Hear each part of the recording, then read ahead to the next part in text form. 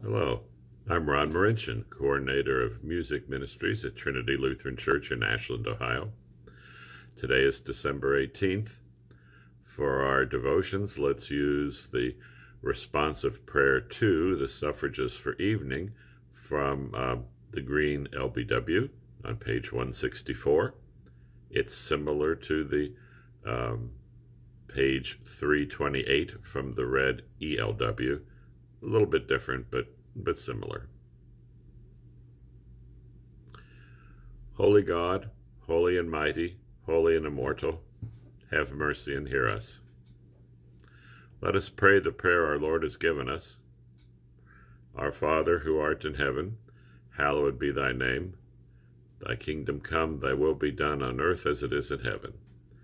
Give us this day our daily bread, and forgive us our trespasses, as we forgive those who trespass against us.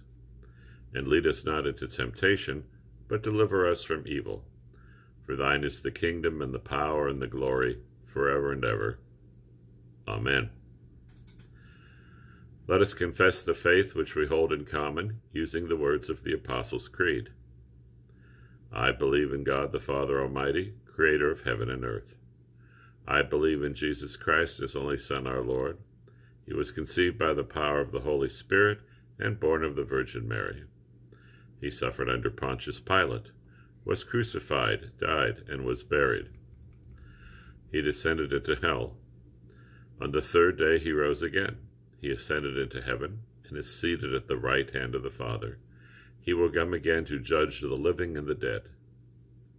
I believe in the Holy Spirit, the Holy Catholic Church, the communion of saints, the forgiveness of sins, the resurrection of the body, and the life everlasting. Amen. Show us your mercy, O Lord, and grant us your salvation. Clothe your ministers with righteousness. Let your people sing with joy. Give peace, O Lord, in all the world, for only in you can we live in safety. Lord, keep this nation under your care, and guide us in the way of justice and truth. Let your way be known upon earth, your saving health among all nations. Let not the needy, O Lord, be forgotten, nor the hope of the poor be taken away. Create in us clean hearts, O God, and sustain us with your Holy Spirit. Today is the third Friday in December, and the third Friday in Advent, a time when we await and prepare for the coming of our Savior Jesus Christ as a baby in Bethlehem. It is the time in Advent to use the O antiphons. The O antiphons, also known as the Great O's, are antiphons used at Vespers of the last 7 days of Advent in Western Christian traditions, beginning December 17th and ending on December 23rd. Antiphons are short verses sung back and forth by the congregation as part of a liturgy, often as a way of highlighting important verses of a psalm. Excuse me. These are referred to as the O antiphons because each one begins with an O. Each antiphon uses a name of Christ, one of his attributes mentioned in Scripture. If these short prayers sound familiar, you are probably recalling the Advent hymn, O Come, Emmanuel, which is a hymn paraphrase of these 7 prayers. You may want to take your hymn book and use the hymn for further study and prayer as we await the coming of the promised Messiah. The Lord be with you, and also with you. Let us pray.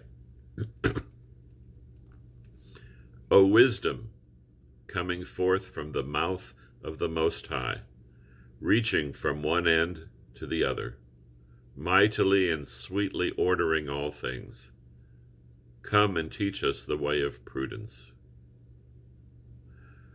Amen. O Adonai, and leader of the house of Israel, who appeared to Moses in the fire of the burning bush and gave him the law on Sinai.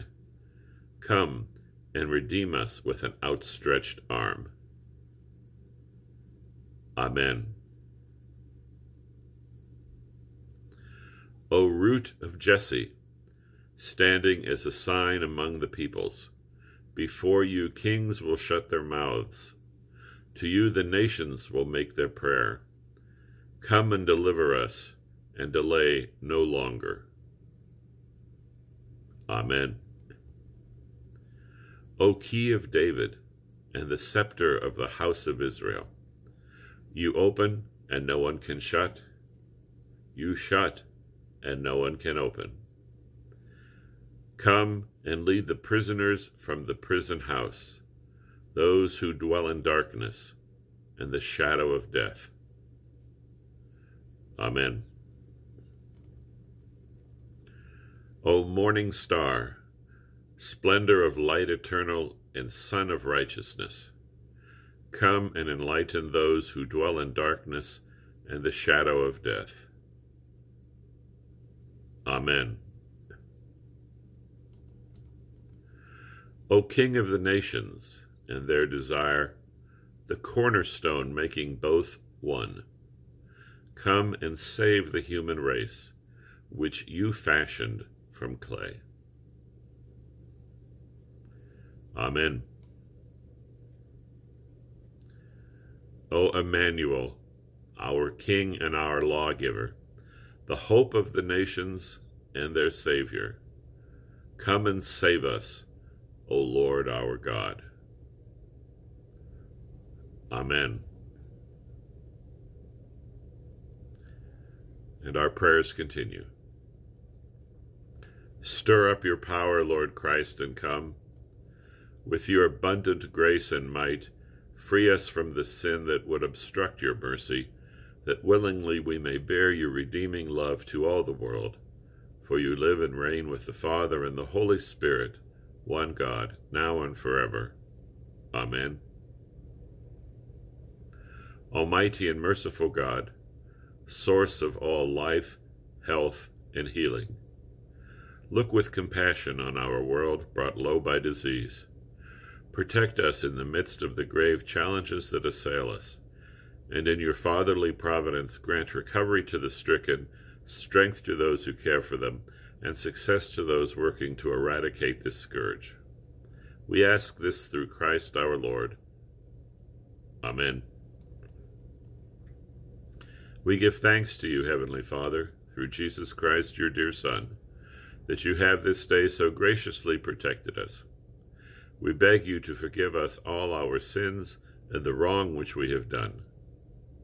By your great mercy, defend us from all the perils and dangers of this coming night. Into your hands we commend our bodies and souls and all that is ours. Let your holy angels have charge of us, that the wicked one have no power over us. Amen.